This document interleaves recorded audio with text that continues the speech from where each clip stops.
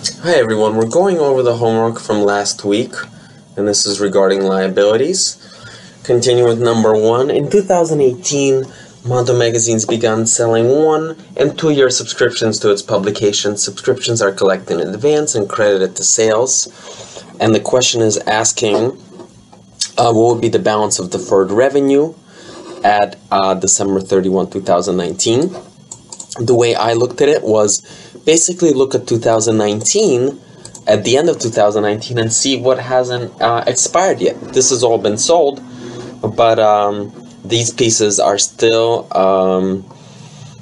deferred because it hasn't expired yet. So I would say the 115, 205 plus 130, 115, 205 plus or 450, and that is still deferred revenue because it was prepaid but still not earned.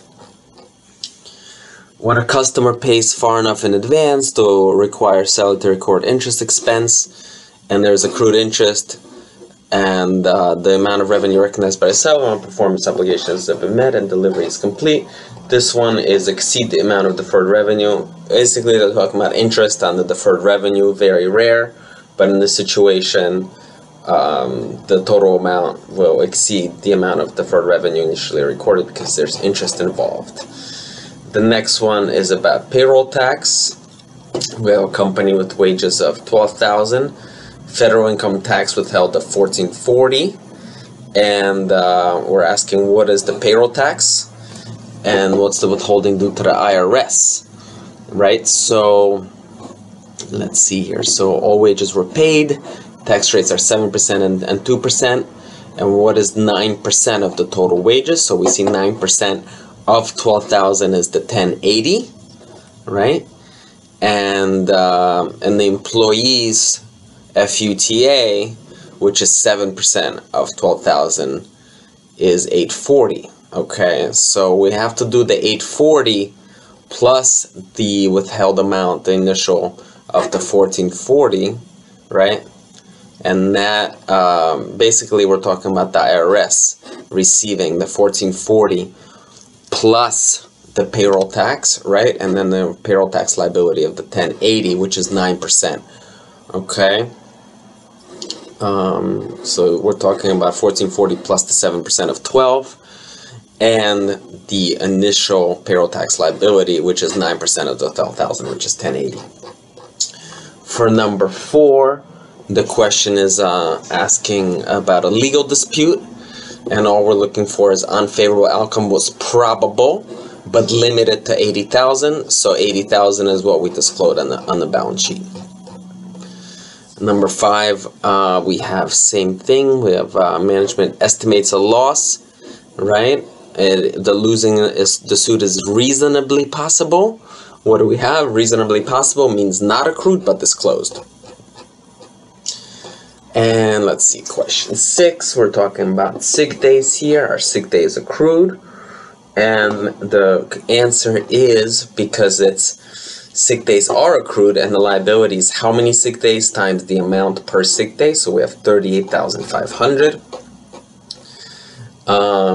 Question talks about legal again. And we're talking about what has actually happened. So we have a judgment for 650. So that is already...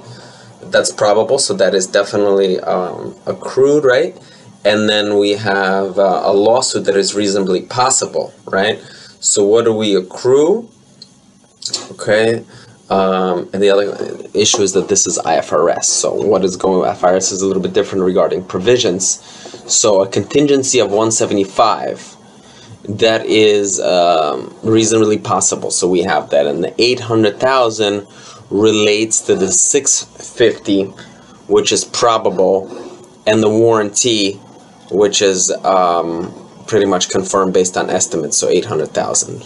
And basically with IFRS, a provision or contingency is a liability, uncertain as to timing and amount associated with the present obligation resulting from a past event. So provisions are a little bit different, but the contingency, we're basically just identifying what are contingencies and what are liabilities here. With 8, we have another payroll question, and we have a gross wage of 15,000 and 1,500 for income tax. And the question is, what's the payroll tax? Well, that's going to be the 9% of 15,000. So we add 1,350 to 15,000 to remit back out.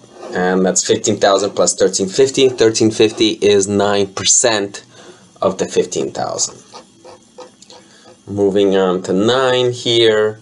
The question asks what would be a liability in this case, and we says the bank loan required the company or Arcala to maintain certain financial ratios, but they failed, so the loan is basically in violation and due any moment.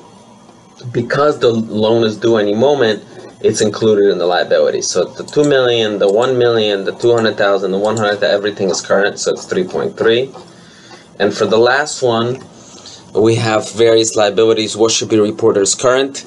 Dividends are not reported as current until they're declared, and thus the first 3 don't apply, and the bonus does apply. So it's 30,000. The answer is A.